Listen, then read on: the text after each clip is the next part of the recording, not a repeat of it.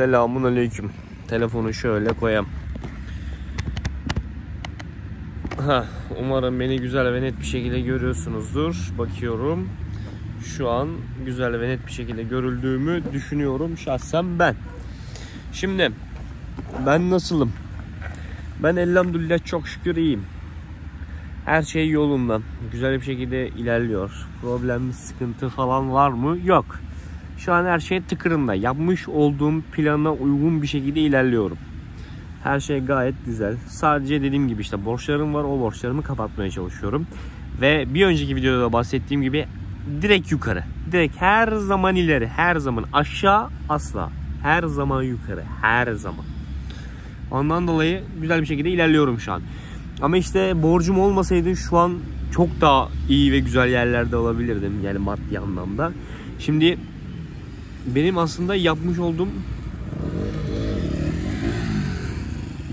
RS200 güzel çöp. Neyse. Niye çöp dedim? Çünkü Japon malı değil. Yani ya Honda ya Yamaha. Kawasaki ile Suzuki güzel, Kawasaki de güzel ama onları da sevmiyorum mesela. Yamaha, Honda. Bu iki motor markası dışında motorlar. Bir de BMW S1000 RR. O çok güzel. Eski kasalar ama. BMW S1000 RR, Honda, Yamaha. Bu üç motor markası dışında geri kalan motor markaları bana göre, benim fikrime göre, benim düşünceme göre çöp. Demesinler niye RS200'e çöp dedin diye falan filan. Neyse. Dediğim gibi işte her şey plana uygun ve düzgün bir şekilde ilerliyor. Ama işte benim borcum olmasaydı maddi anlamda çok daha iyi yerlerde olabilirdim. Çünkü şu an bakıldığı zaman 6-7 aydır ben kuryelik yapıyorum. Ve neredeyse bir yılım yalnızca geçmişte yapmış olduğum maddi hatalar yüzünden bir yılım çöpe gitti. Ve bundan dolayı kafamı sikeyim. Ama olsun, yapacak bir şey yok. Tecrübe olmuş oldu. Bana bir şeyler katmış oldu. Kendimi geliştirmiş oldum. Kendimi geliştirmiş oldum. Yapmış olduğum hatalar sayesinde. Ve bu da bana haliyle bir şeyler kattı. Ve daha iyi bir ben olmamı sağladı. Ondan dolayı üzülmeyeceğim. Kendimi geliştirdiğim için sevineceğim. Şu an işte böyle güzel bir şekilde devam ediyor. Mutluyum. Her şey iyi, gayet güzel. Her şey tıkırında. Komple geleceğime odaklandım. Ve para. Money, cash. Bas. Cash. Para arzularınızın ve isteklerinizin karşısında çok büyük bir engel. Çok büyük bir engel. Ve ihtiyaçlarınızın da, masrafların da. Yani para gerçekten çok önemli bir kağıt parçası. Aslına bakın zaman sadece bir kağıt parçası ama aşırı derece önemli. O yüzden para.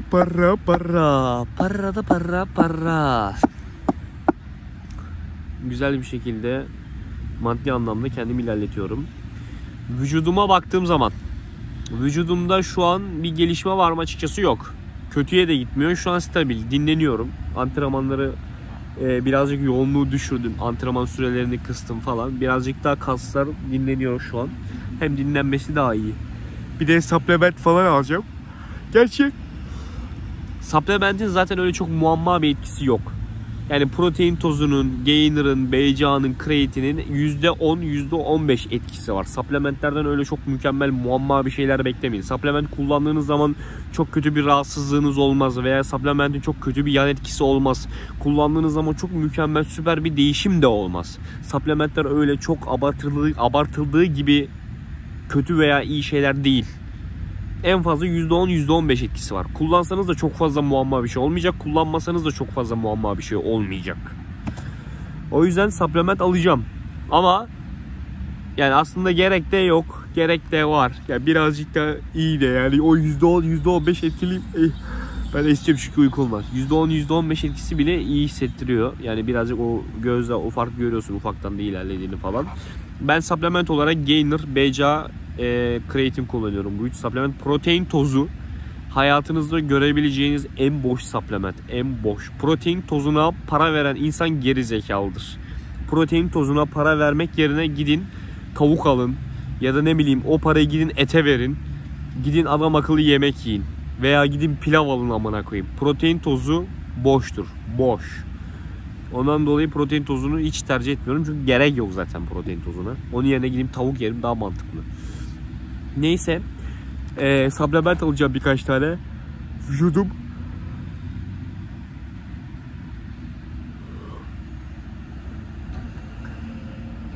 Daha demin bak şimdi aklıma geldi. Protein tozuna para veren insanlar geri zekalıdır dedim. Bundan dolayı özür dilerim. Üzgünüm. Söylemiş olduğum şey hoş değildi. Kaba bir şeydi.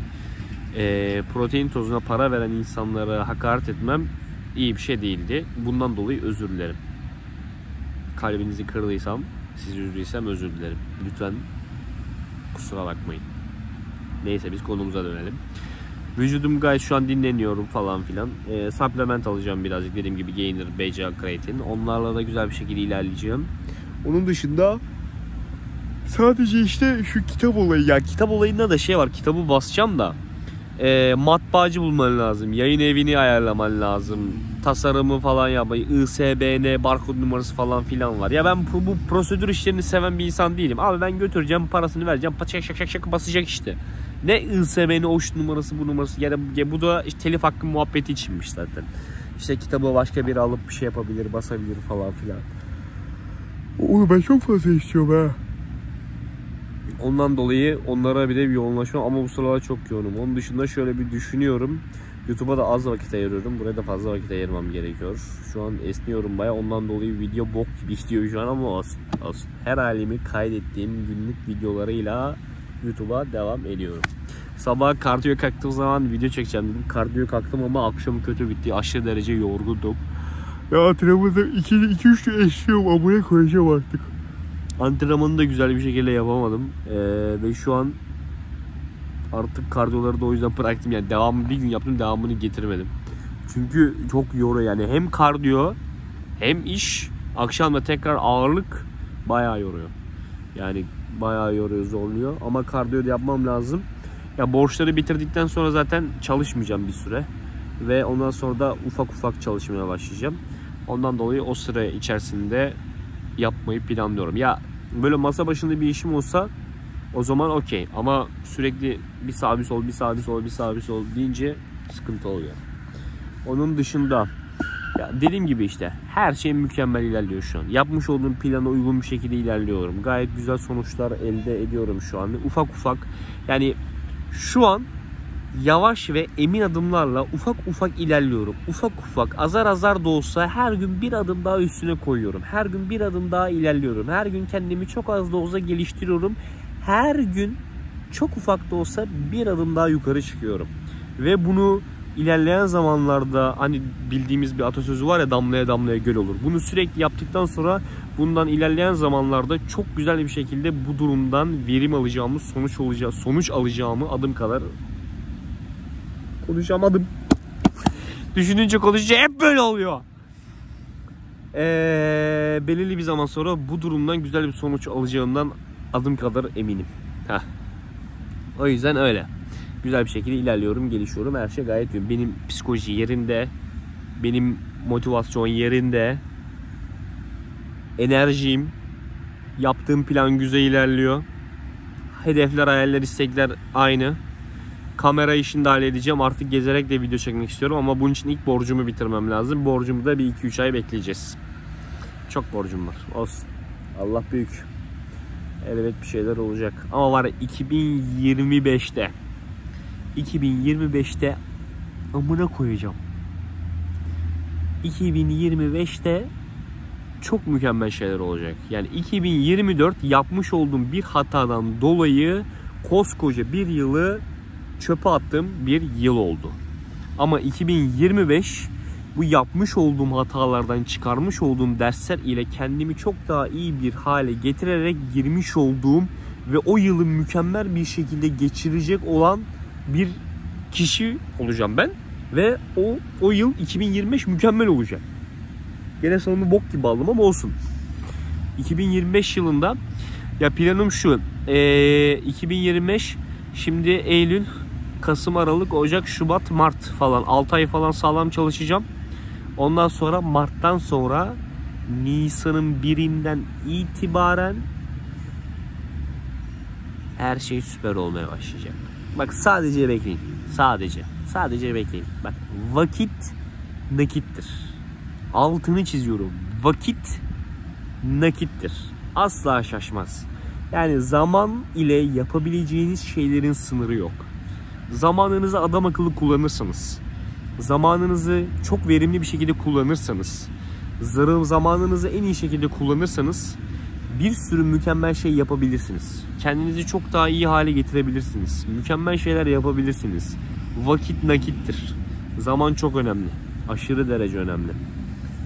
O yüzden ben de şu an elimde olan zamanımı kullanacağım ve bu zaman ile çok mükemmel şeyler yapacağım. Adım kadar eminim çok iyi yerlere geleceğim. Aşırı derece iyi yerlere geleceğim. Ve geri dönüp bu videolara baktığım zaman ey be, geçmişte neler yaşamışım ama yine devam etmişim. İyi ki de devam etmişim, bırakmamışım diyeceğim. Geçmişte diyorum. İlerleyen zamanlarda bundan 5 yıl sonra, 10 yıl sonra geri dönüp bu zamanlara baktığım zaman şöyle diyeceğim. Ulan kafama taktığım şeye bak. Kafamı sikeyim. Ben bunu mu sorun haline getirip bunun için mi üzülmüşüm diyeceğim. Adım kadar eminim. O yüzden şu an ne sorun olursa olsun, ne problem yaşarsam yaşayayım, onları elimden geldiği kadarıyla güzel bir şekilde çözüp yoluma devam edeceğim. 5 ya da 10 yıl sonra, belki de 1 yıl sonra güzel yerlere geleceğimden adım kadar eminim. Bu videoyu asla unutmayın. Asla. Bak göreceksiniz. Her şey mükemmel olacak. Her şey hedeflediğimden, tahmin ettiğimden daha mükemmel olacak. Gerçekler hayallerimizden çok daha süper olacak. Çok daha süper. Neyse ben kaçıyorum. Kendinize iyi bakın, görüşürüz.